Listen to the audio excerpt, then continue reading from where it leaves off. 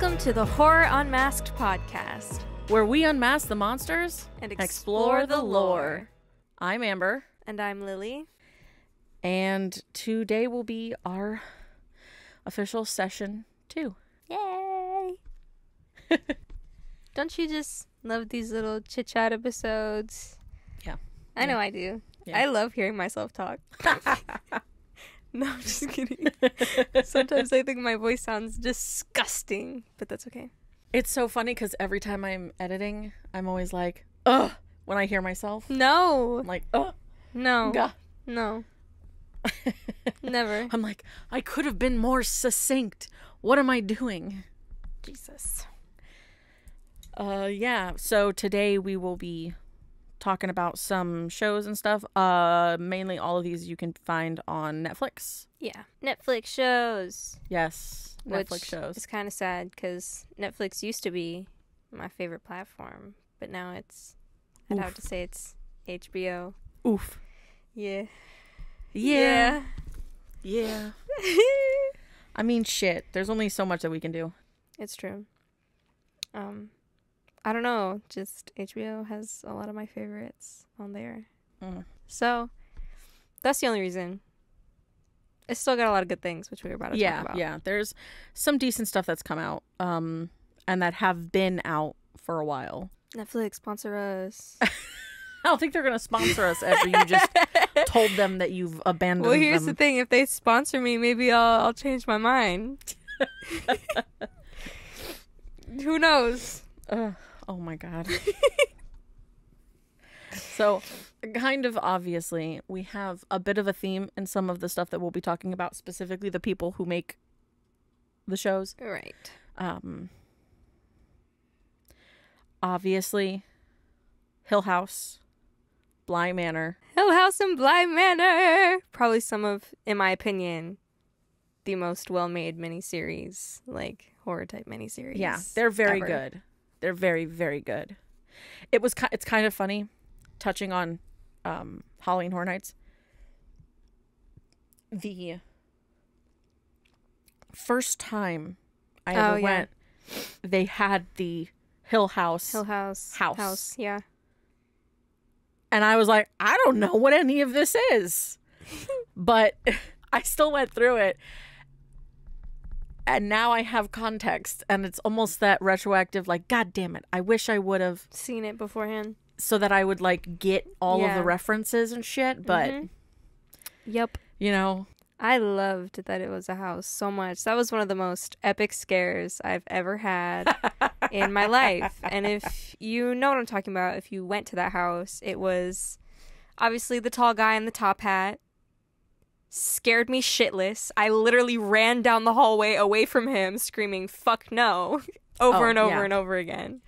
Yeah. I'm pretty sure I irritated a lot of people in line that day, but I thought my life was over. So, well, see, when I went into that house, for me it was the pitch dark corridor with like a heart thumping and like weird whisper creeps. Yeah. Oh yeah, that got me. Yeah. That was definitely the dark intrusive, it feels too close mentality. Even though it was definitely just a pitch black open space. Yeah. Not to mention you had never seen the show before. Yeah. So it was like, oh. I had no context. Right. Granted, now that I've seen the shows are beautifully shot. Beautiful. But with very different focuses between the two. Yes. One is definitely more scary than the other. What would you say? Oh, Hill House is definitely scarier than Bly. Yeah. I would say Bly is more an emotional. It's so emotional. Piece. It's so sad. It's like, oh my gosh. I mean, there is a jump scare at the end. That really got me. It's got scares, 100%. It's got some scares. But definitely comparatively, like both stories are really good. Yeah. But I feel like Bly Manor is more story heavy. Yeah. Comparatively. Definitely. And focuses like the emotions are a bit more intense. You know?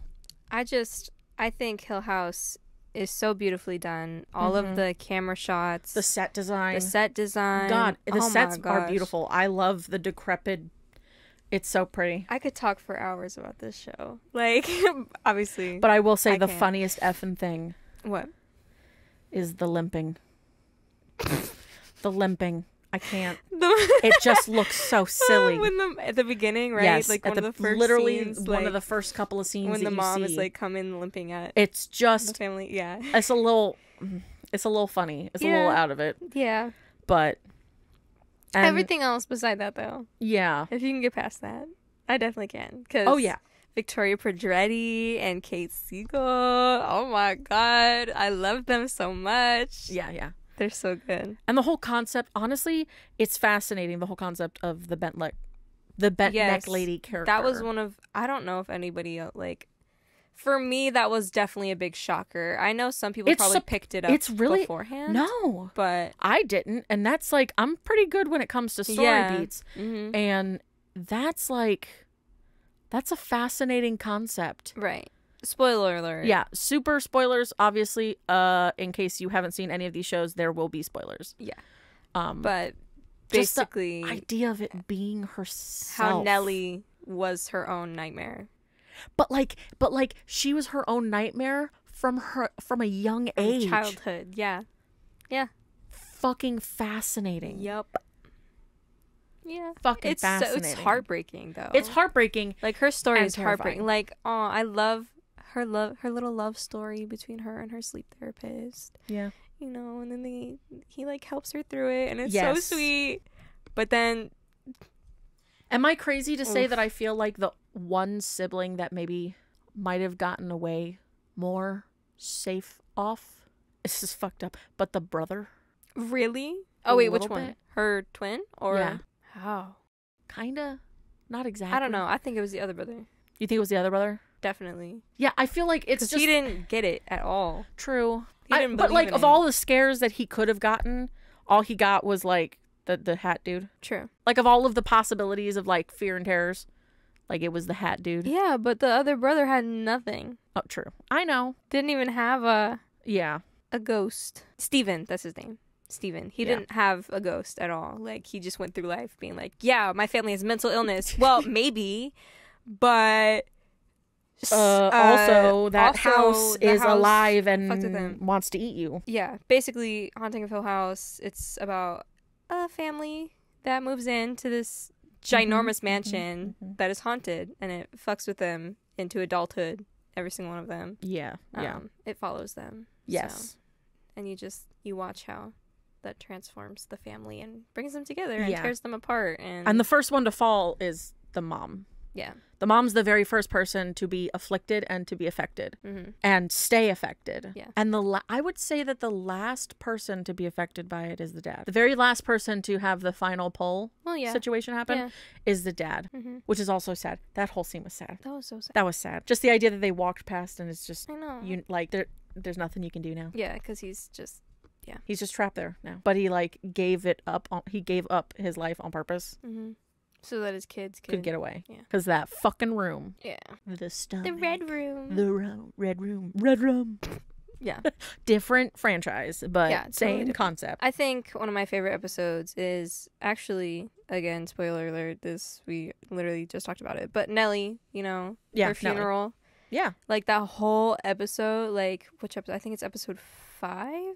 I could be wrong, but it's all done in one take. Like, it's a 20-30 minute scene done in one take, and it's beautiful. And I love it. Well done. And it took me a good while into the scene to realize that they had no cutscene. Yeah. But the way it transitions, just the camera movements was succinct. It's so pretty and so well done. Yeah. And if you haven't watched it, what are you doing with your life? Yeah. It's been really out for beautiful. 5 years now. Go ahead. It's beautiful to look at.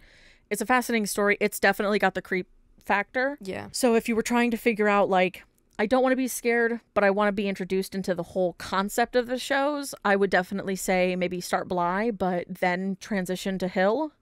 Yeah. Because I feel like Hill's got a bit more jump scary nature to it than Bly. Bly's got a lot of stuff that's in the back. Yeah. You'd have to have looked behind the characters. And honestly, off to the corner. But honestly, the scares don't really happen until the end. Yeah. I would say. Also, I'm all for shit. Bly. I'm all for Bly. Bly's good. LGBT representation. Yes.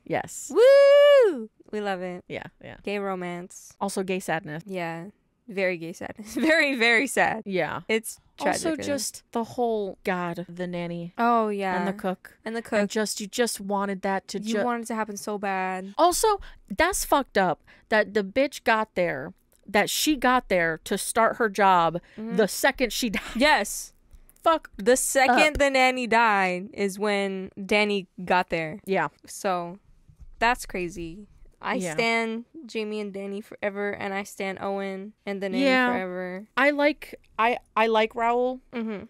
I like. Yeah, he's him. good. He's good. He's really good, and he's also in one of the other ones that we're going to talk about. Which one? Midnight Mass. Yeah. Right. And even in Midnight Mass, that was sad. Yeah. His death and everything, and all that kind of stuff, and that is sad as shit. Remind me of his death. It's been a while. So, kind of jumping into, we're kind of going all over the place, but Midnight Mass is from the same people. Well, they're all kind of connected. They all use the same actors and things like that. Yeah, they use similar actors, but it's also the production team. Yes. Is the same. Mike Flanagan is a big part of that. Yeah. Props to him. Love that guy. So the whole kind of concept of Midnight Mass is it's this town of people. It's very cult. Very cult-like. It's demon cult kind of concept. Mm-hmm. All on one separate island away from everything. Because a family... Crockett Island. Yes. That's what it's called. And, man, it is sad and fucked up because doesn't the family move back? Like a family moves in? In Midnight Mass? Apparently... Like they get a new priest that comes in. Oh, yeah. Father Paul Hill, new priest to replace the previous one. Yeah. Oh my God, I'm remembering it now. Yes. Oh, wow. It's a gothic supernatural horror and he show. Killed the other priest, right? Yes. He actually ended yes. Murdered him brutally. Yes. It has like a twisted vampire mentality kind of in it. It's because once the town gets like not re-inhabited, but the people already lived there, but I believe a young man returns to his isolated hometown on Crockett Island. Yes. And he wants to rebuild his life because he murdered because he was in prison for killing someone, in a drunk driving accident. Yes. And he also arrived at the same time as the priest. The new priest showed up. Yeah. And because he was wanting to like revitalize the town. No. Oh my God. He did not kill the priest. Who did he kill? He is the fucking priest. Oh, that's right. Yes. That's right. He is the priest because you see him old and then he aged like he... But the only reason why we know that he is the same priest is because someone in the town who came to come visit him... It was really old. They stayed he was staying in the same room as the original priest. And when the visitor came over, it was, I can't remember her name, but she looked at a picture. Yep. I was like, wow. And it's the same. Yeah. So he just, became young. Mm-hmm. He became young again. So it's definitely, like I said, had the vampire feel and he had a daughter with one of the people. Yes. With the, trying to remember. Sarah Gunning was the doctor. It was her mom. Mildred Gunning? Yeah. Sarah's aging mother who had dementia.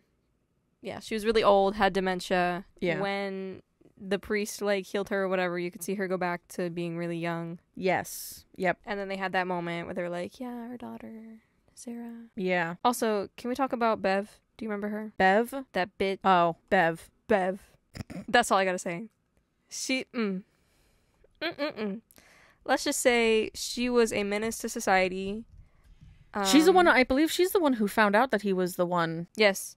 She's the one who the one when he killed that guy and was like, it's okay. Oh yeah, she stood up, but she also is the same person who saw the picture. Yeah. She basically chose to defend him. Yes. And then build a following of weird, uncontrolled vampire beings who could only survive at night. Yeah. At all. Yeah. And went on a bloody rampage. Daylight killed them. Because a creepy demonic vampire thing came to inhabit the town. Yeah. Because the old priest, found a cave that had an idol. Yes. And that's what, and then found him and got changed. Brought it to him, and brought it back. Oh my god, I'm remembering that one scene with the guy, who killed, like, his name is Riley, the guy who was in prison. Yes. He, like, found him, and then the thing killed him. Yes. Right? Yes. And then he became that thing. Yes. And then he had to show his bestie. Oh, that was so sad. Yes. He had to show his bestie, his childhood friend, Aaron.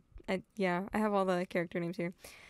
He had to show his bestie Erin that, like, the town had been, and then took her out onto a boat and, like, oh my gosh, because he wanted to save her. That was rough. I don't remember. Did she survive? She was. I don't think she did. No, because she got bit. She was one of those people because she was one of the very first ones because he was slowly he was putting blood into the offerings because she was originally wheelchair bound. And then she wasn't pregnant anymore because it was reverting her back to yeah. That's so sad. So the daughter she was originally wheelchair bound, and then when the offering happened, she was able to get up and walk because the priest was like, "Get up, come to me, come walk to me," and then she fucking stood up. Yeah. But yeah, the sheriff. Raul. Him and his son. Are Islamic. Yeah. And so they would pray, but then his son fell in with the church there. Yep. And was the very first person, right? I think he was the very first person that was given the official offering I think so. to turn. And, they were holding him back, God, it was such an intense scene because there was such agony. Yeah. Of his son being turned. Oh, and they were all, like, trapped in the church and, like... They were all trapped in the church because they wanted to control them until they could handle it. Yes. But unfortunately, that did not happen. Right. And instead, they all got the fuck out and killed everybody the fuck else. Yes. In conclusion, it's a crazy effing miniseries. Oh yeah, it is. And the part with the sheriff and his son, they go to the beach to face Mecca and they pray, and he was shot. But he was dying. He was dying, and him and his son went to go pray. And the last thing that happened was, that he fell over. He fell he was over, on his died, knees and then, like, fell over. and his son turned to dust as the morning rays. Fucking crazy. It was fucked up. Some crazy shit, man. But yeah, Mike Flanagan, man, and it's also good on him. He really pulled Kate Siegel. Yeah, and it's some of the same people who, again, the connection between all of these is Midnight Mass. Midnight Club. We have Midnight Mass, and then we have Midnight Club. The Midnights of the world. We have both hauntings, and then we have both midnights. Yeah. This one is about a bunch of kids who are sick, who end up in like a and this is like terminal. They're terminal. Usually they're mostly cancer or some level like that. And this is basically a stay here till you die. Yeah, it's a hospice. Yeah. And basically all these kids make a pact to meet up at midnight, and they go in the library. Yeah, they go in the library. Drink. Yep, they be drinking. And they tell, like, every night someone else gets to tell, like, a ghost story. Yes. And some of these stories are fucked up. Oh, yeah. The ballerina one is intense. Which I think is also, like, a soft version. Is her telling also her own story. Also, yeah. But twisting it into this other thing. Yeah. Anya, she's the one that is the wheelchair bound. She's the one that did the ballerina story.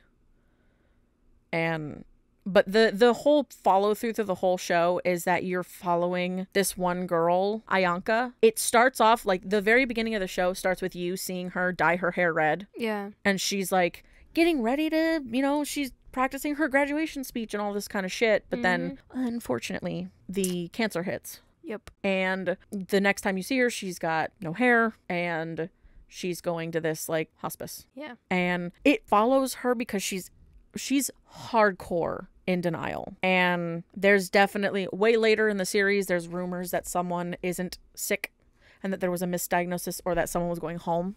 She really thought it was her. So certain it was her. So certain. Unfortunately, it was not. It was that bitch in the wheelchair from Midnight Mass. Yes, it was. It was the bitch in the wheelchair. But not the same bitch in the wheelchair in this one. Obviously. This bitch was a little bit more mean. Yeah. She was mean. But I mean. loved her. She was mean. Yeah. But I loved her. And also delusional. Yeah. Yeah. But basically their whole premise of the Midnight Club was also, like, if any of them had died it was like their responsibility to reach out Yes. to them to let them know what was in the afterlife. What was in the afterlife, what was beyond. And there's definitely hints of the possibility happening. Yeah. It's a really good it's a really good show. And it's definitely it makes you think about life, which is unfortunate. It really does. It really does, because if I think about it too long, I freak out, as we know. Yeah. But basically, Ayanka hears of this one girl back in how long ago? Oh. I don't know, but she heard about one girl who had been in the hospice a really long time ago. Julia Jane. Who was cured. Yeah, she was magically cured. Was magically cured. And they found out that she was also a part of the Midnight Society. There was a big group. It was like a book of names that had all sorts of names from the different previous Midnight Societies. Yes. And basically, or Midnight Clubs. What's wild is that our lovely Ayanka, she basically resorts to trying every possible fucking remedy that exists. And she even goes out, because she researched in the area that there was like a fountain of youth or, health spring water. So she went out to go get it and met this lady. And I guess she owns like we're a bunch of people, like a commune. Yeah. Where there were like, we all like eat healthy and, we praise the earth and all that kind of shit. And like, if you ever want to hang out, like, oh, you live over there? Oh, they've got great stuff. Blah, blah, blah. Healing stuff. And Ayanka's like, yeah. Yeah, hell yeah.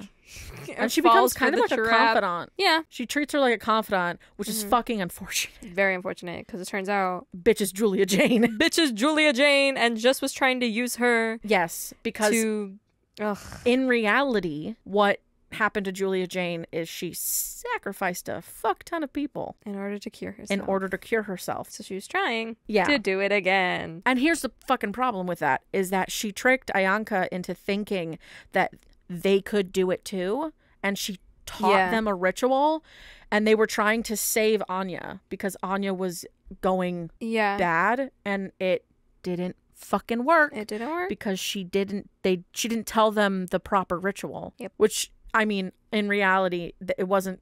They sure shit was not going to kill anybody. No. But it's messed up and sad. Very sad. Because she breaks in. The Julia Jane character breaks into the hospice to try and goes to this underground basement thing where like this what do you call it? It was like a where cult meetings are held, basically. Chamber, like a antechamber kind of thing. Very creepy. Yeah. Dark, horrible. And she tried to reenact it, but failed. Failed miserably. Yeah.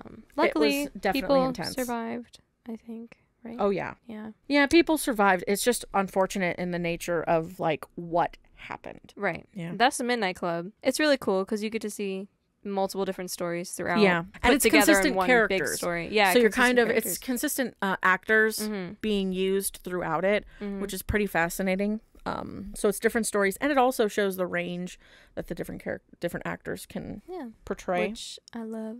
I love that. Oh my God. The guy who plays Kevin. Yes. Yeah. Being the murderer in that one story. Yes. Oh my God. Yes. Hell yeah. So scary. Hell if you watch it, you'll know. And the fact that he just kept fucking being like, and we'll learn about it next time. Yeah. Like, this motherfucker kept trying to pull shit. Ooh. The next one we got to talk about is the Guillermo del Toro Cabinet of Curiosities. God. Now, that show is mind-blowing. So every episode is a different story. Every single episode. Every single one of them. And they're all real messed up. Real levels of messed up. But I definitely would have to say, we actually, while we were watching it, had to take a pause. From which one? I'm going to guess the Outside. Nope. It was not The Outside. It was Pickman's Model. Was it really? We had watched. So the third episode is called The Autopsy. The fourth is The Outside. And the fifth is Pickman's Model. By the fifth one, we were so grossed out that we could not. We had to take a break so that we could breathe and regain our constitution. You're so right. Because those three in a row. I just read a synopsis of that one. And the last sentence is, she gouged out her eyes and butchered and cooked their son. Yep. as depicted in one of Pickman's paintings. Yup. I remember now. You I remember trauma now. blocked that shit. Yeah. That was awful. It's fucking gross. It's fucking gross. It's gross. It's beautifully made. Yeah. But it's gross. Nasty. It's all because, so that Pickman episode, 100% is probably, I would say, the goriest of all of them. Yeah. Why'd they put the two grossest ones right next to each other, though? They put the three gross, they put like weird alien inhabitation. Oh, that's corpse right. body. Yeah. Then the they autopsy, did the outside, and the Pickman's model. creepy gloop monster. Yeah. Gloop monsters. Best way for me to explain it. Gloop. Like, You're right. gloop beauty monster. Because it made them beautiful. Yes. But also she murdered her husband and stuffed him like a fucking prized pig. Yeah. You know, and made him pretty and had him sit there. It's creepy. It's creepy. But yeah, Pickman's definitely put us over the edge because it's basically that this guy, he meets this painter and he sees his work. He's like a gallery owner. He like deals with galleries and like getting art for them. And he meets this guy Pickman and he looks at his work and he thinks it's pretty intense, but it's good. And then he goes to go over to this guy's house to see his work. And Pickman shows him the painting of the feast. Yeah. But it's like, when you see it, it's moving. Yeah. And it's like it's alive. Like it's alive. And it's the start of the downfall for that episode. Yeah. It's chaotic. I would have to say that the weirdest episode in that one is the 7th one, and that's the viewing. 100%. That's where the weird 70s psychedelic trippy shit. Oh my god. With the alien That thing. was this. I totally forgot. You're so right. That was a very was the strange fucking episode. weird one. Like a bunch of people come over. They're all doing a bunch of They're drugs. at this like really rich guy's house and he's like this super secluded and they're all different people from different kind of walks of life. Yeah. And they're all there to see something crazy. Yeah. And then they accidentally, bring the thing to life somehow with And weed smoke. With weed smoke. With weed smoke. And it kills them all. Yeah. It melts the main man. Yeah. It melts the main guy who invited them all there. It's crazy. It's a lot. Yeah. It's definitely got like that 70s psychedelic vibe. I don't know. This But whole every single episode is crazy. Is crazy and it's all different. And don't even get me started. This was just funny. The Dreams in the Witch House. Yes. With yes. Rupert Grint. Yes. Which they literally just took him from Harry Potter and dropped him right back into here. Harry Potter. Yeah. He took him from Harry Potter to Harry Potter. Just like a different version of it. Yes. A fucking witch. He had a wand in his hand at one point. He literally had a fucking wand in his hand. And I'm just like, you motherfuckers. No, literally. You just ronned him in another world. Yeah, except here he has a twin sister, right? Twin? No, not twin. Not twin. She's just younger. Yes. So it was like Ginny like a younger fucking sister. Weasley. It was like Ginny Weasley. A young sister. And witches. Yeah. It's like if older Ronald Weasley got into a really fucked up situation. If he was an Auror and got into a really fucked up situation. Yeah. Yes. 100%. So if you love Harry Potter, just watch this whole series. Oh yeah. Eventually you'll get to that episode. Yeah. You'll go through a lot of fucked up shit first. Yeah, because the first couple of episodes are a little bit more unassuming. Yes, the first couple, like Lot 36 and Graveyard Rats. Really, they kind of set you up to be like scary stories to tell in the dark kind of feel. Yeah. Like Lot 36, it was okay. It's not creepy until like you go into the actual. Yeah, once you realize like what that's all about. Yes. And then the Graveyard Rats, it's giant mutated rats underground. Yeah. In the graveyard. Yeah. Yeah. That steals like jewels and shit, which is of fucking weird, but yeah. Like why do you need that? Oh, wait, just kidding. It was the thing underground. It was the thing under the ground that they were, Yeah, they were giving offerings to, I guess. It was like Cult Cthulhu, but like not. But like rat version. But like Rat Cult Cthulhu. It's Rat Thulu? It's Rat Thulu. Careful, he might come after you. Yeah. But yeah, definitely the first to build you up to then go to the autopsy, which was basically you're a mortician. The dude's a mortician. They bring a body in. He starts to record his session of information, and then a fucking body reanimates itself because in reality it's a alien species that inhabited the body. Oh, the third one? Yeah. And then yes, gets the so mortician to basically die. And in, weirdly enough, the other dead man's whose body is inhabited by the thing, in the last moments of his humanity, as the creature is trying to crawl over and to get inside of the mortician, he hands him the fucking scalpel. Yep. Because the creature's blind and deaf. Yeah. And it needs a host to be able to exist and see. So he cuts his own artery, blinds himself, and makes himself deaf, and writes on his chest to burn his body and to listen to the audio, because the audio had been recording the whole time. Because he was trying to, like, obviously do the autopsy and, like, make notes and stuff, so the recording was just going. But in reality, it recorded the fucking creature's monologue. Yeah. Of, like, we're going to take over your planet. Yeah. Psych, bitch, your ass is burned. You're dead, thank gosh. I think that's, like, one of the ones that maybe had a more satisfactory conclusion. I think so too. Because, like, the outside one is fucking everything weird. Else has a fucking weird ass ending. Because not even... Yeah, the outside... I mean, maybe the murmuring one maybe had an okay-ish kind of ending. What was the ending? The one... It's the I know last which one that is, and it's the birds, where they're hearing birds, but also she's hearing, like... Their child. Yeah. I don't know, man. That's tough. But basically, the outside...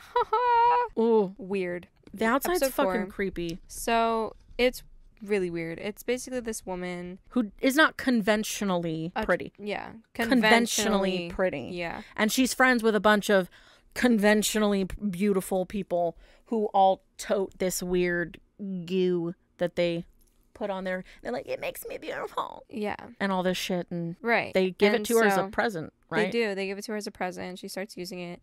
And basically... like, her face is burning. It looks like it's rashed and all that shit. She's constantly, like, burning her face, and, like, it's bad. And the TV is talking to her. Yeah, the TV's talking to her. The ad specifically for the gloop is talking to her. Yes. The, like, infomercial thing. Uh-huh. Her husband is desperately... Aloe Glow. Yes. Glow. Her husband is desperately being like, but I love you for who you are. I love you for who you are. You don't ever need to change. Most supportive husband in the world. And I stand him so hard. Like... he did not deserve to die. She did not deserve him. And no. he did not deserve that. Yeah. She was a unconventionally beautiful individual who also had a quote strange hobby. Also, she did taxidermy. She did taxidermy, and so everybody thought that was weird. So when she finally, looked beautiful and killed her husband and made him into a taxidermy statue. And then goes to work like it's normal, and everybody's fawning over her. She's now beautiful and sexy, but she still does taxidermy. Yeah, weirdo. She's a 10, but she does taxidermy. Yes. Woo! Still a 10 in her husband's book. Yeah. Did not deserve her at all. But yeah. She was a 4 and did taxidermy, and he still loved her. Yeah. Conventionally. Oh, man. Mm-hmm. And those are all their own separate stories, so you don't have to worry about, like, shit. If you wanted to, you could watch them out of order and it would be fine. Like, if you were like, I want to watch these specific ones because I like the way they sound, then watch them. But you'll probably want to end up watching all of them anyway. Ooh. Which one do you want to talk about next? I feel like we've gone in depth over Midnight Mass, Midnight Club, and now Cabinet of Curiosities. I've got Wednesday, Slasher, Irregulars, Archive 81, and Half Bad, The Bastard Son, and The Devil Himself. These are ones that I've seen is Wednesday. So we can talk about Wednesday next. Wednesday! I love this show. Wednesday's very good. I've seen it a few times. A few times. Because you know me, when I like something, I watch it a lot. You go ham. I go ham. I mean, it's really good. It is really good. I love this alternative telling of the Addams family from the view of Wednesday. 1000%. And a lot of people didn't like it, which is like shocking. I know a lot because it didn't like represent the original what it was. And I was like, okay, but it's something new. It's something new. It's modern. And it's modern. A different telling of the same story. We know the Addams family. Yes. We don't need another Addams family. No. But this is a fascinating alternative view on the Addams family. And don't you fucking tell me Morticia's a goddamn beauty, and I love her. A queen. She's a sassy queen of pure grace and beauty, and I love her. Yes. And it's fantastic. Also, Jenna Ortega did a Yes. beautiful job as Wednesday. She did a fantastic job as Wednesday. I really liked her. I really did too. Like, oh my gosh. Hint, hint. I love her because she's also in So the much. new Scream films. She's And she's also- going to be the new fucking... She's going to be the daughter of our sweet Yes, Lydia Deetz. Lydia in Beetlejuice, which if you Beetlejuice didn't know, 2. there's going to be a Beetlejuice 2. And Jenna Ortega is going to be Lydia's daughter. Yep. Played by the original Winona Ryder, which we love her here. So it's going to be exciting when that one comes out. So exciting. But yeah, man, this show's really good. I liked the dynamic between Enid and Wednesday. I love their dynamic. I love their friendship so much. She's definitely in Japanese terms, it would be referred to as a tsundere, where she's very much like, I don't like you. Yeah. But in reality, like, no, you're like my best friend her. and I love you. Yeah. Like, it's definitely yin and yang. Yeah. Night and day. Colorful, black and white. Yes. And they just complete each other. Their hug. Oh. So sad and so sweet. Yeah, because Wednesday did not hug Enid at all. No. Through the entire series. Even though technically you would quantify them as like best friends. Yeah. They were best friends. 100%. 100%. Like, even though they had that, little tiff Yeah. in between. But yeah, that end hug is palpable. It's so, yeah. Yeah. When Wednesday just kind of gives in, it's like, yeah. Because it's not even just necessarily that Wednesday gives in. It's that Enid goes in for a hug, but Backs up, tries to respect her boundaries, and Wednesday reaches out and pulls her into a hug. Yeah. Like, that's fucking character growth if I've ever seen any. It's beautiful. It's so sweet. Catherine Zeta-Jones, the beauty of Morticia. Yeah. I also just loved the interaction between Morticia and Wednesday, and the idea of like, there's a reason why Wednesday is the way she is and why Morticia is the way she is the dove and the raven. Yeah. It's the different ways in which the families and their powers work. Yeah. So Morticia's a dove because she has more pleasant powers, pleasant ways of doing things, whereas Wednesday is a raven because hers is a little bit darker. Yes, absolutely. Yeah. Also, I love the fact that, like, you could see the care that Wednesday has for Pugsley. Yeah, and the way she shows that care into what's his name? The bee guy. Yes. Our bee boy. Eugene. Yes, Eugene.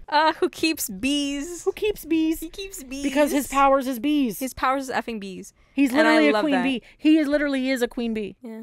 I love it. Yeah, same. I love it. Oh, it's so sweet. Also, the fact that Christina Ricci, original Wednesday, original, yeah, comes back and is the freaking villain. Yes. I love that. I do love that. I think that's really fun that she reprised a role essentially, but not exactly. Yeah. And the nature of the hide is fascinating. Yes. Because it's weird that, it's a Jekyll and Hyde creature, essentially, is what it is. It's what it's inspired by, is the Jekyll and Hyde. The idea that you're one thing during the day and at night or whatever, you transform into this creature.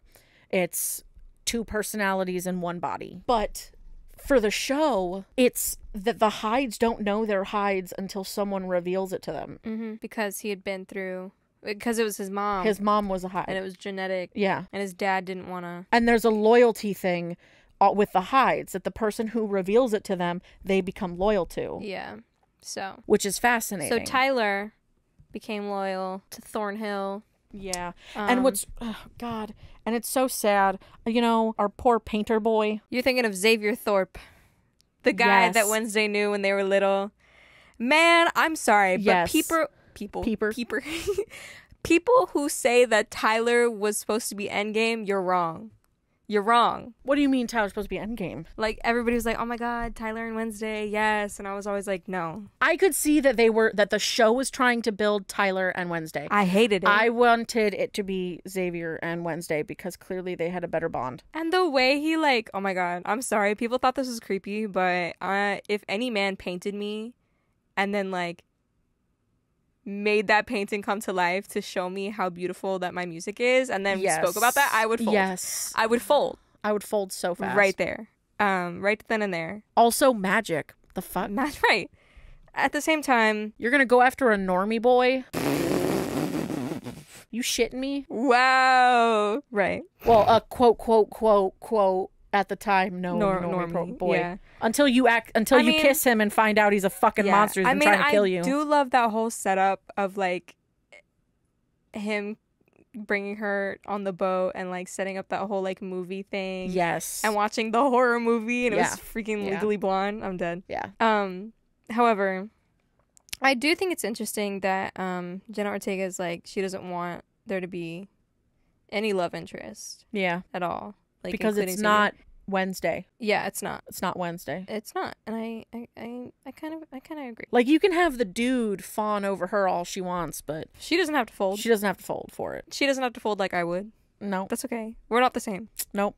No. I'm definitely more of an Enid. Oh yeah, I'm an Enid. I'm an Enid with Wednesday tendencies. Oh, well, yeah. I don't know what that says about me, but that's true. That's a fact. It is a fact. It's a real good I'm effing Enid show. with Wednesday style. Yes. And Enid personality, I like Wednesday style more. Yeah. Definitely. I'm just kind of a both in both boats a little bit. Yeah. But also, look, Thing. You're going to have to edit that later. I will. I 100% will have to edit down that scream. Hold on. Pause. Thing. All right. So my parents knew how obsessed I was with this show, like how much I watched it. And so my dad, being the lovely, lovely man that he is, for Christmas, they got me a Wednesday Funko Pop. Yeah. And then my dad 3D printed and like painted a small thing to go with it. That's awesome. And it's the best thing I own. And I will keep it forever and cherish it, and I love it. And maybe I'll post it on our Instagram and Twitter, just so you can look at it. I'll give it a little photo shoot. Yeah, it's as big as the Wednesday Funko Pop, but I think it gives a character because also you can put Thing on her head and it works. Oh yeah, it's weird. Like it's the same size as her, but it fits. But yeah, perfect on her head. Yeah. I love it. I mean, honestly, and the scene between her and Thing. Oh, heart fucking breaking. Because the whole time, throughout the whole show, everybody is pissed at her for not showing emotion. Yep. And just in this isolated scene, when it's her and family, yeah, and she thinks she thinks Thing is gonna die. Yeah, she cries. So heart-wrenching. Oh, it is. Like she feels broke me. In like true loss of a friend and partner. And when fucking Uncle Fester. Yeah, wait, what? Uncle Fester? Yeah. When he when he like is like, no, there's nothing more I can do, and she's like, again, yeah, again. Do it again. Yeah. Demanding. Like you have to help. And the way she blinks, because she doesn't blink unless she's feeling emotion. Yeah. In the whole thing. Yeah. So there's only a few times that she actually does. It's really cool. Yeah. Jenna Ortega is so talented. Yeah. So talented. Girl, I blink every 5 seconds. I know, right? Every 5 seconds. That took a lot of power. Yes. But yeah, it's super good. If you like, honestly, shocker if you haven't seen it, but if you haven't seen it, really seriously go watch it. Yes. Obviously, probably by now you know the fucking dance. It's been fucking everywhere. You know, there was a while that people thought that after too much of it, they thought that Jenna did not enjoy the dance anymore. I find that hard to believe. Because there's a video of her like doing it like half-heartedly. And so people were all like, does she hate it? Does she hate us? I was like, no. It's just, if you're a human who sees a lot of yourself on the internet doing the same thing over and over again, it's gonna drive me nuts a little. Maybe, but that doesn't mean you're gonna hate it or hate the character that you're playing. There'd be no reason to. No. Yeah. Honestly, I would love that people resonated with that so much and appreciated the art and work that I put into it. I love that whole dance scene. Her outfit, obviously iconic. Yeah, the dress is beautiful. Absolutely beautiful. Speaking of outfits, Gwendolyn Christie. I love that woman. Plays woman got range. Principal Weems. She does have range. Game of Thrones. Range. Star Wars. Range. Wednesday. Range. I love that she said that this show. Oh, also, Sandman. Yes. Range. She's in so much, but she's so good. And I love that in this she said that she never felt more beautiful playing a role. Yeah. Because she looked stunning. She was beautiful. She looked stunning. Super, like, full put together outfits on. Yes. It's amazing. That is a woman. Yay. That's a woman. That's a woman. Oh my gosh. I love the little interviews with Jenna Ortega and Gwendolyn Christie. Because it's like, it's a funny kind of flirt. Obviously, it's not for real. But yeah, the way Jenna like dotes on Gwendolyn and she's just like sitting there like blushing. Yeah. Oh my gosh. Yeah. It's because you have to think for like years she was playing this very masculine character. Yeah. For years. And it's the idea of like being able to put on this like very regal feel. Mm-hmm. Yeah. And crushed it. I hate her ending. Although I don't think she's gone. Personally. Yeah. Because I don't want to believe it. But she has such a powerful ending, too. I suppose. She did. Because it's the idea that she finally believed her. She believed her and, like, tried to stand up for her. Went through for it, and ended up it's just real fucking unfortunate. Herself. It is. Although the ending did make it seem like she's not actually gone. Yeah. Personally. Yeah. So, hopefully. Yeah. We get Christy back. Because I love her. Yeah. Go watch it. Oh, yeah. Right now. I might go rewatch ones that we've suggested really should go watch. I might rewatch it again. Yeah. It's real good. It is good. I want the second season to come out, but I don't know when that's going to happen. So let's see. Is there I'm going to look it up. You're going to look up when? Wednesday. Season 2 release date. Oh. Apparently prep for season 2 has started. No official production start date yet. That's all they know. Nice. That's all anyone knows. Well, at least it means that no matter what, we will get a second season. We will get a second season. We could be waiting until 2025, like so many things. Yeah. But, you know, whatever.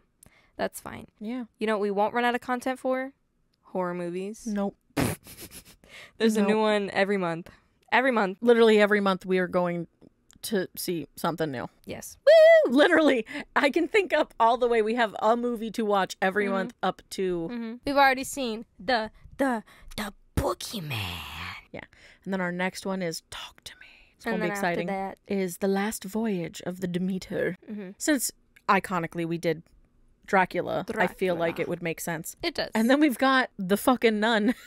The Nun 2. Oh my gosh, yeah. Which is comes coming out in my birth month. Yeah. I'm set on my birth month. Yeah. Which is exciting because we're gonna go hard. We gotta find one for every month that we get to go watch and check out. Yeah. And now for the shows that I haven't watched. Yeah, you have not watched these. I guess the best way for me to start this, I'll start off light and easy with The Irregulars. Okay. So it is an alternative story for Sherlock Holmes and Watson. Because so there's always a group of kids that they refer to as the Irregulars that they get information from and like send out to get information. So this is based on, it's called The Irregulars because it's based on the kids. You follow the kids and their stories. And you get to meet Watson, but no Sherlock. So it's really interesting. And so it's all about Watson? Yeah, it's about Watson, but it's all about the kids. Watson comes in every once in a while, but it's mainly about the kids and their interactions, and because it becomes paranormal real fucking fast. Because apparently the sister of our main character, so it's B and Jessica, or Jessie, that I would say are really our main characters, but B mainly is our main character. The two of them are sisters, and Jessie has some sort of powers, something about her. And this ends up bringing in our lovely dear Watson, played by Royce Pearson. And it's definitely a really good series as a supernatural thriller kind of thing, because they have to now go through and try and feel like deal with all of these different creatures that they're coming across. And the only person who has the true power and potential to deal with it is her sister. And there is a Prince Leopold who's a character in it, who is a love interest of B. But overall, it's a really good show. It ends up like revealing later that B and Jessie's parents, because the mom died when they were young, and their dad Guess who? Sherlock Holmes! Yep. Yeah, saw that coming. Yeah. He's Saw Sherlock that coming Holmes. from a mile away. And the mom didn't die. Oh. She got sucked into a vortex. Oh. And Watson let it happen because Watson was in love with Sherlock. Gay icon. Yeah. Stop. Even though Sherlock fell in love with the mother. The mom, yeah. And What a plot twist. it was real sad because the end of it was basically Watson having to they had to let the mother go again because the giant rift opened because of all of the supernatural shit that was going on. And there was just a massive rift that was forming that was releasing all these things. And they had to close it. But the mom was coming through. And she had to be made to go back through. And unfortunately, Sherlock went with her. Wow. So. Woo love. Yeah. Poor Watson. It was basically, and the only reason why it had to be that way was Sherlock was jumping into the portal to be with the love of his life. Yeah. And B was accidentally being sucked in. So Watson had to make a choice. Who are you going to pull out? Right. And he saved B instead. And it was, it's really intense. And it's the idea of honestly, it's if you love them, the children are here. Yeah. And they can help. It's a really good show. And I like it a lot. That's really interesting because I've never seen Sherlock. Out of all of the things that I've seen, yeah, I've never felt that he would have a love interest. Yeah. Yeah. Ever. It was surprising. Did it work well? Yeah, they fucking loved each other deeply. When the wife got pulled through, it was not on purpose. It was not it was an accident, and it broke Sherlock. So it was definitely one of those things where it was they were in a truly loving relationship with each other. So it's a really good show. That's intriguing. Should definitely see it. Like I said, it's newer. It was only 2021 release, so it's newer.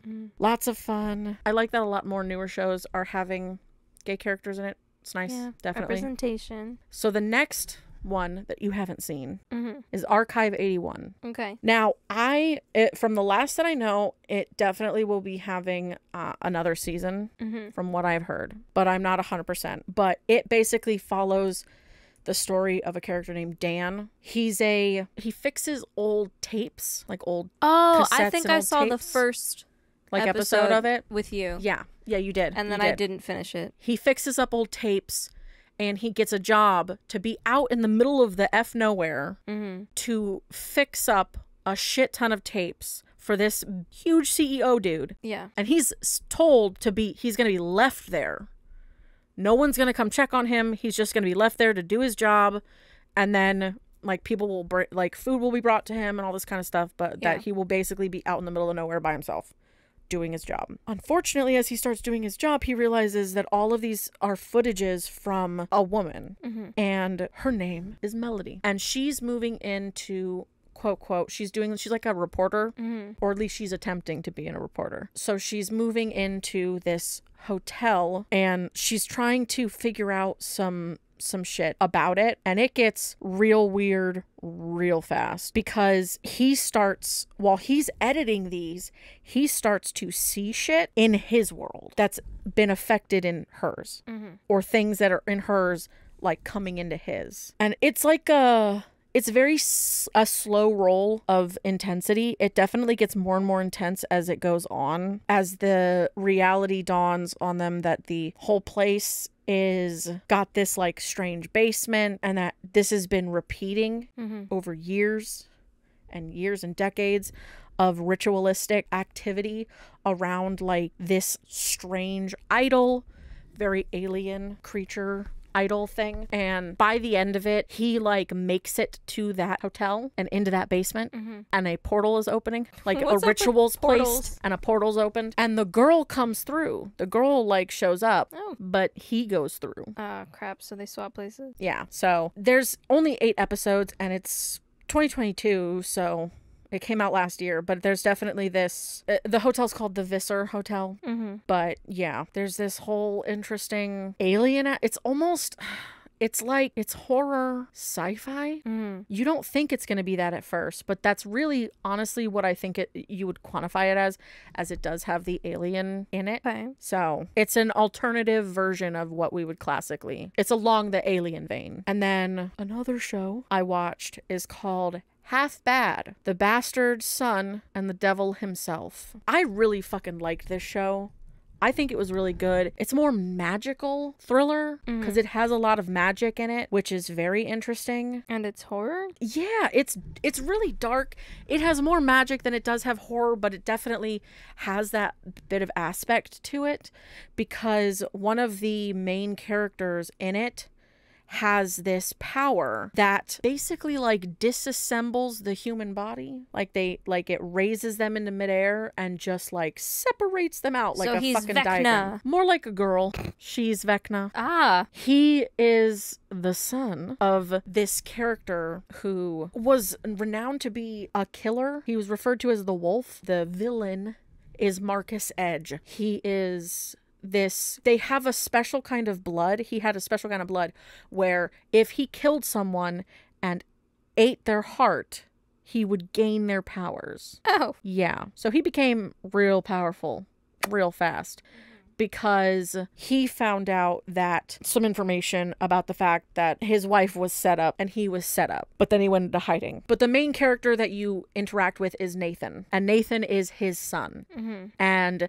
he is constantly being monitored his whole life. Every month or so, people come to his home to test whether he can hear their heartbeat and all this kind of stuff because they're afraid he's going to turn out like his dad. Wow. Shocker. He Turns does, out like yeah. his dad. Uh-huh. But he doesn't kill. He just has the same potential as his dad. Right. And eventually, once he can hear heartbeats and once he like officially, you'd say, his power activated, he's taken off to be trained to handle his power, even though he has no like physical power. It's just the fact that he can hear heartbeats, and if he killed someone, he'd gain their power. Like, that's it. And he becomes friends with this girl named Annalise, whose father is this like bigwig in their society, and unfortunately she has this really bad power, this really intense power, like nothing simple. Like the dad can do fucking plants, and she can disassemble a human body in midair. She can just fucking take them apart. You know, that's like working with plants. Yeah.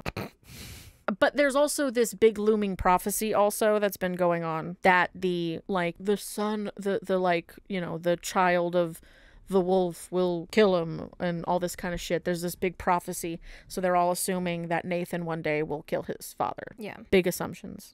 They end up meeting Gabriel later, who's the person that they have to get in contact with to try to escape because people are after him. That society of witches. It's basically like a society of witches who all have powers, including Nathan's own sister, who hates him and torments him because now her powers came in, and guess what they are?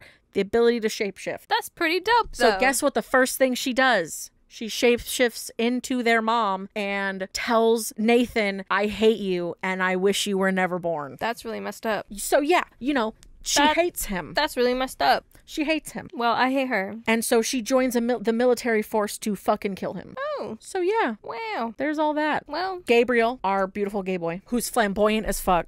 Gay rep. Yeah.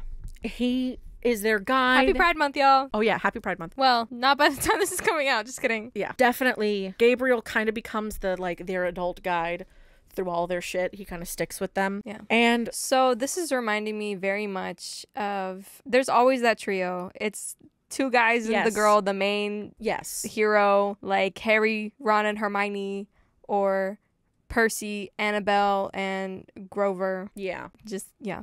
Okay. Yeah. Except Hermione and Annabelle can rip a person into pieces. Yeah. By them floating him there. And Grover and Ron are gay. And magical. Yeah. Well, Ron is magical. Yeah. And I'm sure if Hermione wanted to, she could do that with a wave of her wand. She would know the spell. Oh, yeah. If anyone knew the spell, it'd be her. But it's later revealed that apparently you can have the power to hear heartbeats and to kill people to gain powers, but you can also just kill people to gain powers. So the dad of Annabelle, Soul. Annalise, yes. Apologies. Mixing franchises. Yes, sorry. Annalise, her father, goes on a killing spree and starts consuming hearts. And he goes fucking wild. Like batshit wild to try to find Nathan to kill him. Why couldn't he just stick with the plants? You know, plants are nice. You remember Ivy from Sky High, right? Well, when you find out that your daughter is hanging out with the son of the villain, okay, there's a problem. Or the villain that you created, because in reality, the whole big event that occurred in Marcus's, who's considered the wolf, the villain, Marcus was going to that big magical community to make a deal with them, to like be like, yo, you're chill, I chill, kind of stuff. Yes. But they betrayed him by killing off the wife in the middle of nothing. That makes sense. And he realized this, and when he went to the meeting, he killed everybody. But Soul hid in like a closet, essentially. Yeah. Which is why he survived. Yeah. And Marcus fled, essentially. And he slowly, over the course of the show, Marcus is the character of Marcus is going through and killing off members of this higher arc of people, because they're the people that betrayed him. And towards the end, after Soul has this like mental break and starts to kill people and consume their powers, it eventually gets to a point where he loses his mind, kind of, and Nathan finally kind of attempts to confront him, but instead is able to meet his father, Marcus. And he tells him this story. Nathan thinks Marcus is there to kill him, but he's not. He's like, this is your birthday, so I'm going to give you your gifts, because you get gifts on your birthday that help bring out your powers to full. And so they're in this like mist that he created in a protective place, and he explains to him, you know, there was a man that I had met that was the bravest man I'd ever known, that I had killed. Basically, he had killed this man, and it's because he wasn't scared of death, because he could see his own death. He knew when he was going to die, so he wasn't afraid when it came to it. He knew it was going to happen. And when he ate his heart, he found that out. Wow. Also, that same man was the man that was with the mother originally. Crazy. And for the fact that the mother then ended up being like, I know you just murdered the guy I was with, but I'm gonna still date you anyway. Wow. And then have 2 kids with you, you know. But Nathan gets his gifts, and he tries to be like, well, how do you know? He attempts to like put a knife up to his dad. He's like, I know that I'm not going to die today, but someone out there needs to. And he leaves him his knife, and then Nathan goes out to try to find Soul, as he's in this like wacko mental break. But in the end, because Nathan can't go through with it, Annalise uses her powers and rips him apart and rips her own father to pieces. Oh my gosh. Like separates his body into pieces. Damn. And it's the prophecies fulfilled, because it was the child of the wolf. The child of this, you know, evil being. Yeah. So it was like, it wasn't even about Nathan. It was about Annalise. So. And her father. And then, of course, obviously, then it shows you a scene of them being all like, we're friends and we're all here together. And then, you know, obviously it's like, oh, and there's a heart right there, filled with a shit ton of powers. So obviously some heart eating happened. It didn't happen on screen, but yeah. Yikes. There's definitely, that's a good one to watch. I really enjoyed that one. The story's really fun. I'm reading here that it got good reviews, but it got canceled. Yeah, there's only the 1 season. I mean, it ends in a good place. Okay. So there's no like, it's not like you wouldn't know that it got canceled. Okay. Because it also says that it was based off of like a trilogy, half-bad trilogy. So. You could probably go and read. It's probably a books, I'm assuming. So you could go read more of it if you wanted to. But the show itself starts and ends comfortably. Okay. So that's like the best part, is that it doesn't feel like something was left off. It feels like it had an ending. Yeah. And to go for the final show that I definitely know that you haven't watched, that I technically haven't even finished watching yet. Oh. It's called Slasher. Right. And you told me about this when yesterday we were talking about, yeah. Yeah. So technically, I know that I haven't finished watching it, but it's 3 different stories. So there's 3 different seasons, but they're their own 3 separate stories. Each 8 episodes, but with the similar, if not same, group of cast in it. But aside from that, So there's 3 seasons? well, it shows when you look it up that there's more seasons, so I don't know if they're slowly being 5. transitioned over, you know what I mean? But on Netflix right now there are only 3. Okay. So the first season is called The Executioner, and it follows this story of a woman who moves back into the house that her parents were murdered in, and that she was cut out of her own mother's womb in. I think you told me about this. Yeah. And it's really intense. You did tell me about this. I did tell you about this. The story, I got real irritated in the first episode because she was just doing dumb shit. Because she was like, there's a scene where there's a character called Sarah Bennett and Dylan Bennett. Mm-hmm. Sarah and Dylan. Sarah is the girl that got cut out of the womb and she moved back into her old house. Why would you ever do that? Yeah, I don't know. Why I would never move back into the house that your parents were murdered in is not cool. No, I'm really okay. And it later goes to a scene where she's already been dealing with some shit in the first episode, but she is like out walking to a friend's house and the husband comes home and there's like a nosy ass neighbor and the nosy neighbor comes up and is like, your wife's not home. You need to keep a leash on her. And the husband opens the front door and then closes it, but doesn't fucking lock it and leaves. Yet, and I'm like, you know for a fact that the fucking neighbor goes the F inside their unlocked fucking house. I think we've already learned from Annabelle, from just Annabelle, that you should always lock your door. Because Sarah found a tape that revealed that her mom and dad were fucking filming some porn. What? Like sneaky hidden of the mom sleeping with other people and one of them was the neighbor's husband. Oh my god. And this was Sarah's mom? Yeah. Okay. And the neighbor came in and stole the tape that was of her husband, only to then have the executioner character come and cut off her hands and feet. Oh my god. But here's the thing, while that's going on, the wife ends up coming back home, goes inside and is watching a scary movie, and as the neighbor is being cut apart and she's screaming, the TV is screaming, and the wife pauses the TV, can hear the screaming, and you know what she decides to fucking do?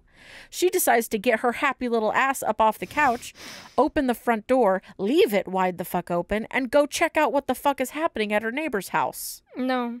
I'd call the police. I'd stay inside. I'd have my doors locked. And I'd say, hey, there's some screaming coming from my neighbors. Handle that, please. Thank you. Oh, but it gets fucking worse.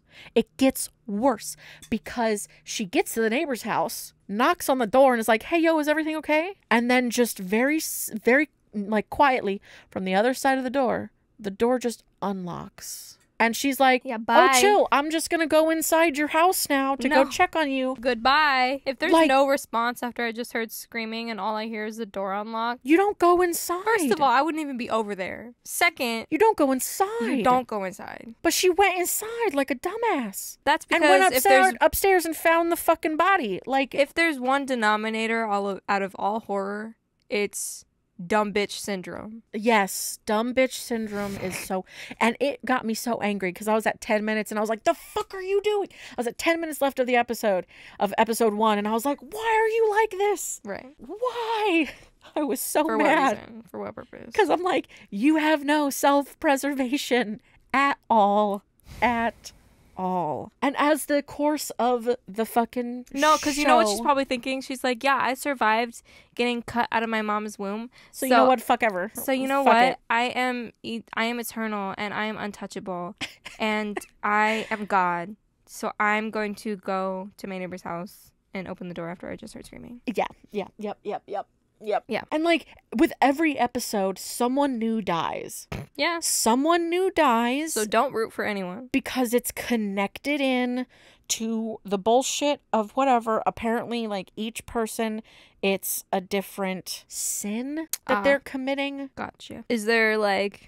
It's like the 7 deadly sins or whatever. Kind of. And there's 8 episodes, so you can kind of figure out where that goes. It's kind of like that. Obviously, the neighbor, the way she got cut up was because of theft. But yeah, it's... Thou shalt not steal. Each person after that is a different sin. Mm-hmm. And then it's later revealed that the original guy who killed her parents and that cut her out of the womb was the original executor. Mm-hmm. This is the only death he ever committed, murders he committed. He was sent to jail. Yeah. The girl, Sarah, goes to him and speaks with him and turns him into a confidant. Dumb. And then it's revealed he's actually her dad. You know, I was literally going to say that. You're like, the original guy, the executioner. Because I'm like, he was one her of the videotapes. Her dad. Yeah. And he was actually in love with the mom. Yeah. But the mom was already with the other fucking dude. And he felt betrayed. And when he found out she was pregnant and knew it was his, he snapped. He nuts. But apparently, I guess, even after she figured out this information, she, like, cared. And he loves her. No. He had her hair DNA tested. That's creepy. So that he could make sure that that was actually correct. I'm sorry. No. It's giving Sarah is also a psychopath. But it's crazy because by the end of the show, guess what? Guess who the new executioner is? Sarah. Nope. Her husband. Nope.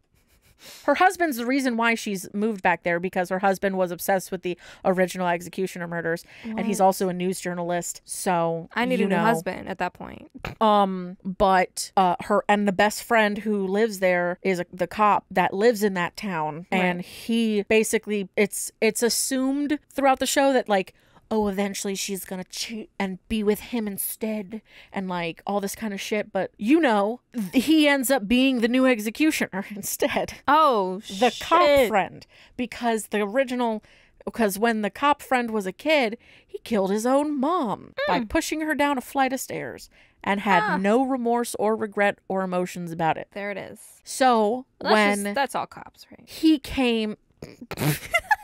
I'm kidding. We don't need to get political around here. When it finally was like revealed, because the second to last murder, which it was supposed to be her, she was supposed to die, but he also kidnapped the father because he was being transferred. And the dad was like, kill me instead. Don't kill her, please. I love her. I need her to be safe. What kind of twisted, it's just, that, like, oh my god, like, what's it called? Redemption arc. What kind of twisted redemption arc is that? No redemption for him. He's a murderer. No. Yes. But you do feel redemptive a little bit for him. You do feel a little bit when you're watching it. I'm gonna have to watch that. You really do need to watch it, because right now it's sounding like no. So he dies instead, but then the friend, the new executioner, still attempts to come to kill her. Anyway. Why? Because he's got this messed up mentality towards it. Okay. But you want to know what happens instead? Is she murks the shit out of him with the assistance of her husband. Her hubby? He, like, comes down the stairs and sees that, like, she's like, I'm gonna kill him. And he's like, I'll hold him down. Wow. So, like, you know what? Never mind. Ride or die. What did I fucking say? I literally said it's giving daughter of a psychopath becomes psychopath. Yes. And her husband's in on it. Bonnie and Clyde. But yeah. Honestly, that first season, I would have to say right now, I like it more. I haven't finished. I've got 2 episodes left of the 3rd season, but I like it more than the next one, which is Guilty Party. It is a group of fucking teenagers. Or was a group of teenagers who also are now, like, adults now. Yeah. Who all were camp counselors. And they all caused the death of one of the camp counselor girls and hid it. When they were young? For 5 years they hid it. Wow. And they decided one winter they were going to go up to try to find the body to bury it. After someone had already gone to jail for it.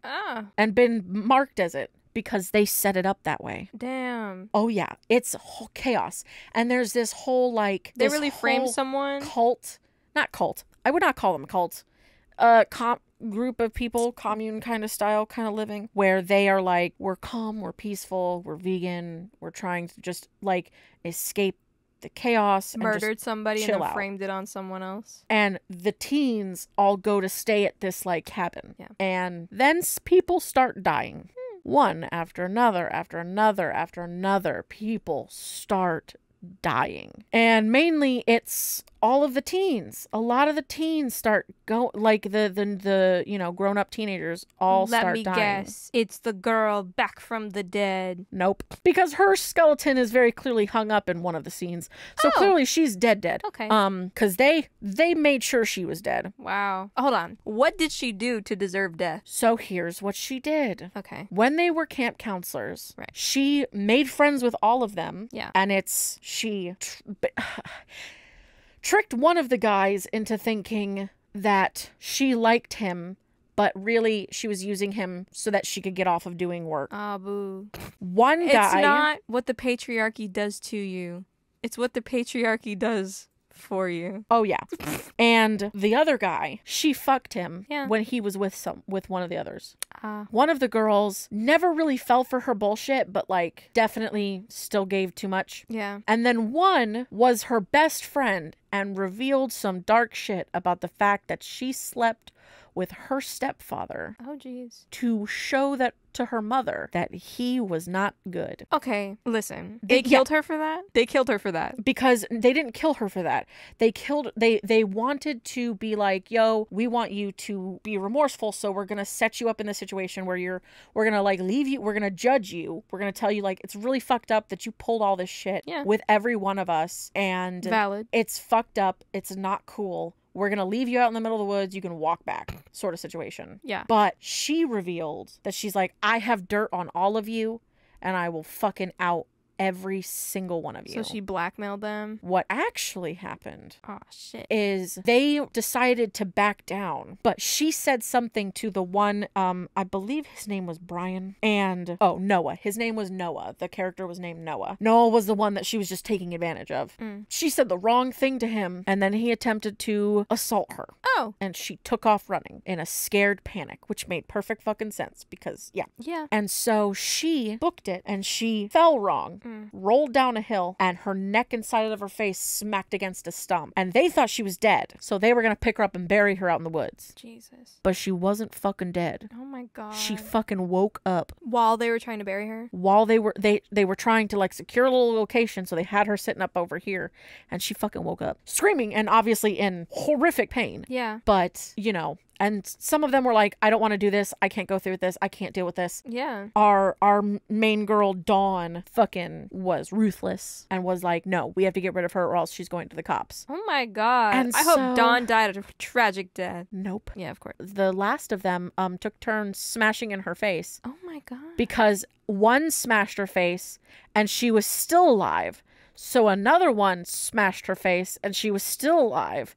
And so the last one smashed her face and she was still alive, so he smashed her face one more time. Oh my god. So it's dark. That is... And then they kept it hidden for 5 years. No, that's very dark. And I get that she did a lot of things that were not the best, but that's not how somebody deserves to die. Yeah. For any reason like that. That's a lot. That's really dark. It led to this whole trickle down where now that they're back to this place, people start dying.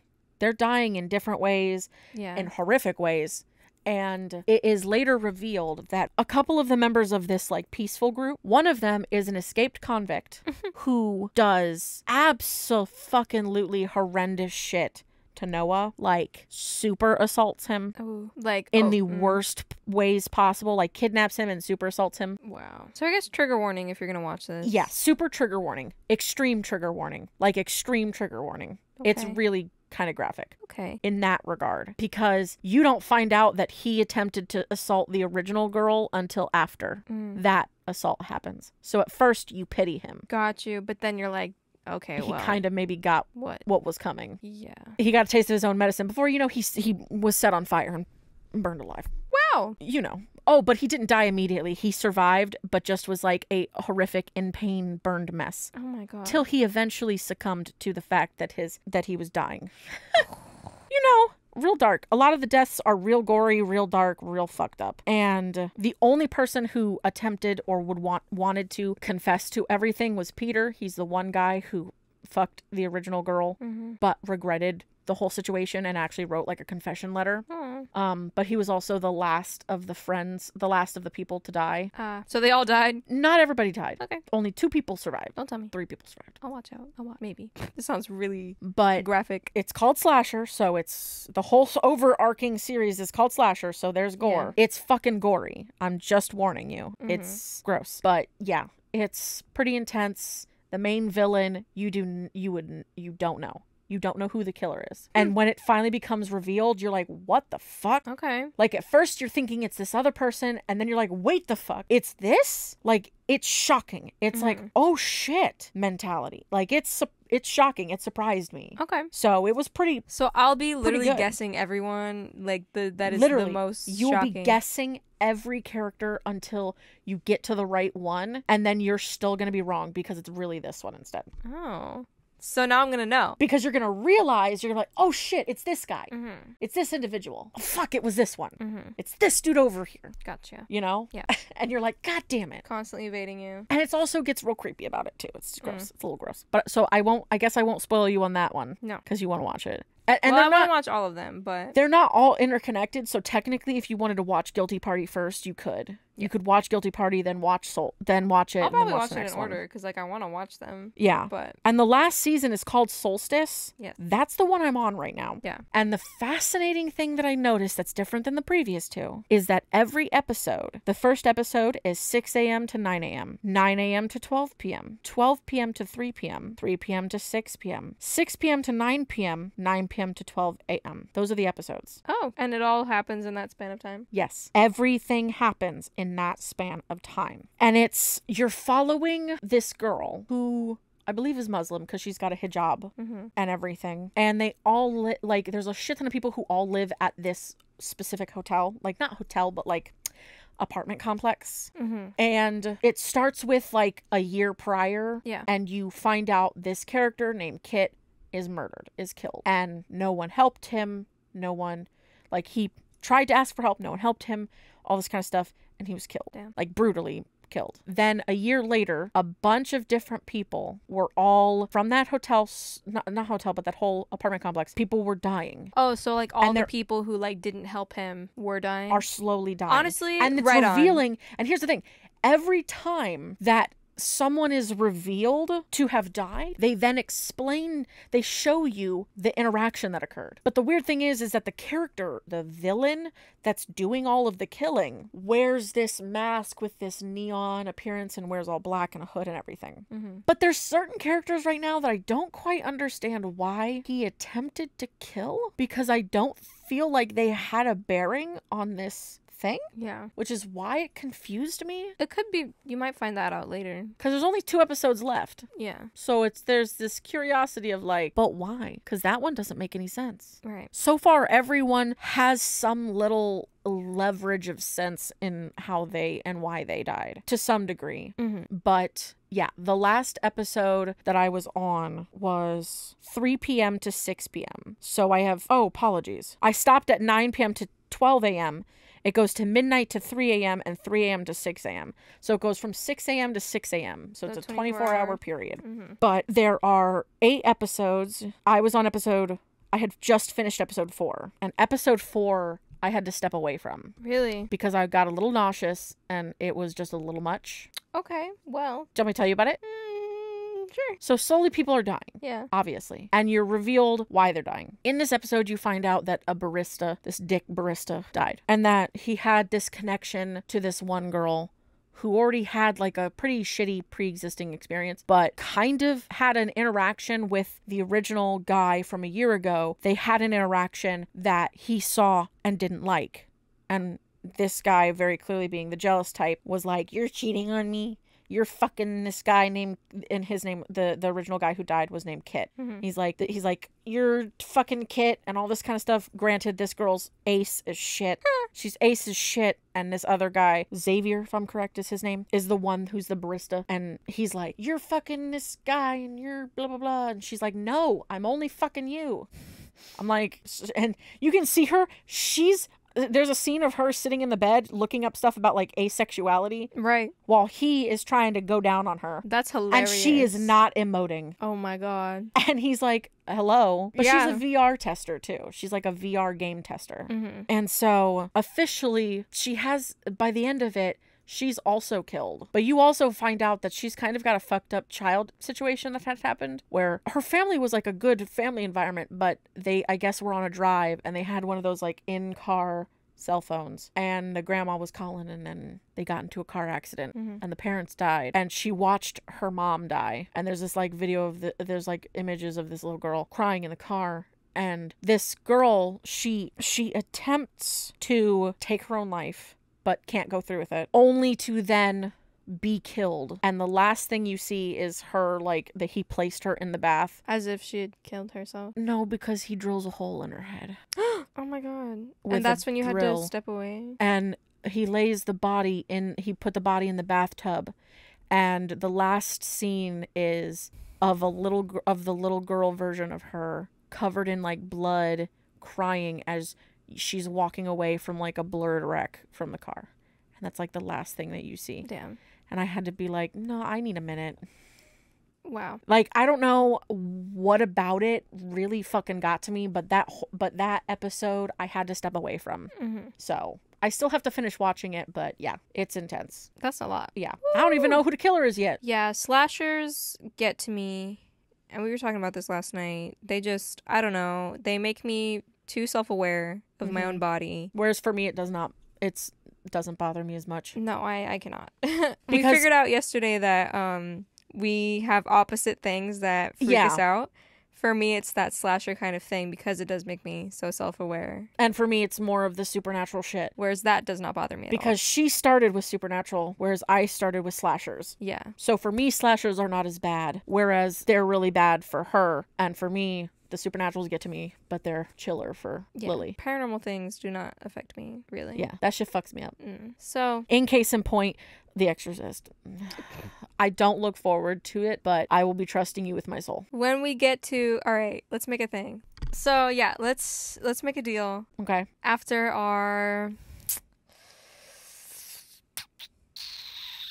yeah, why not 50th episode? Because that's about a year. Yeah. After our 50th episode, we'll do it. We'll do the episode on The Exorcist. All right. I am truly terrified, but yeah. If you listen to our first Chit-chat episode, you know all about that. Oh, yeah. Yeah. So, 50 episodes in, we'll do it just for you guys. Well, Amber will do it just for you guys. Yeah, I will do it just for you guys, for your entertainment value. Yeah. Personally, The Exorcist doesn't bother me. Yeah. I think it's kind of funny. Whereas I have trauma. Yeah. Horrific trauma from it. And therefore, it's not funny. Yeah. Yeah. I think we're pretty good here. Yeah. We've done quite a lot. We've been talking for almost a couple hours now. Yeah. Thank God for editing. That'll cut that down a lot. Yeah. So yeah. If you go and watch any of these, let us know what you think. Oh yeah, definitely. Share some of your thoughts. Write us a comment. Don't forget to review us and all that kind of shit. Yep. Because that's always importante. Important. We want to know your feedback. Yeah. Our next episode, which is our next movie, we're going to be talking about The Boogeyman that just came out in June 2nd, technically. Yes. We watched it in theaters, and let me say, the people... real good. Also, fuck the people in the theater. They were all dickbags. It's like after the pandemic, people just completely forgot how to act. No, here's the thing. That's not pandemic. That's not pandemic. That's just a bunch of fucking dickhead college, high school kids all going to go watch a spooky movie. And you may be right. I cannot handle those people. If you're going to go watch a movie out in public, please be fucking respectful. Don't run. Don't talk. Don't like fucking shine flashlights. Don't shine your flashlight. God. The amount of flashlights that were going on during that movie and talking and running in like just fucking walk. Yeah. Also, why the fuck are you getting up that many times? Yeah. If you're that scared, don't fucking watch it. Shit. And then the woman that walked out was like, that movie wasn't even that good. All right, you could have left. I definitely heard you in the background speaking. Yeah. In the most inopportune times. But either way, if you're going to go watch a movie in public, be respectful. And that is definitely the actor in me who... Yeah, that's the theater. That's also, the theater. Just in general, that's just so rude, man. It is rude, but I feel like since we have that background, it's definitely more. We'll have to discuss it more when we get to it, but oh my God, we definitely are more, how do you say, what's the word? We're theater respectful. Yeah. We have respect for movies and theater. Like, the work and effort took into it. I don't care how scared you are. You can be scared in your seat also, without being disruptive. People paid to be there. Yeah. Like, to enjoy the movie on the big screen. Yeah, and you're just being rude. You're being so rude, disrespectful. Yeah. But anyway, that's my 2 cents on that. Yeah. Well, be nice. Yeah. Be kind. Be a good person. Yeah. Even if we like horror, that doesn't mean... Like, you can scream. We are You can be like, people. oh shit, in the moment, but like, through the rest of the film, maybe shut up. And don't talk. Yeah. And maybe also don't use your cell phone and fucking use your flashlight and shit and run around the theater or climb over the fucking railing instead of just walking past your effing friends. Oh my God, the people next to us were driving me crazy. They did that? Yeah, they were climbing over the railing instead of just fucking walking in front of their friends. Oh my God. God, it was That's even worse. Just walk.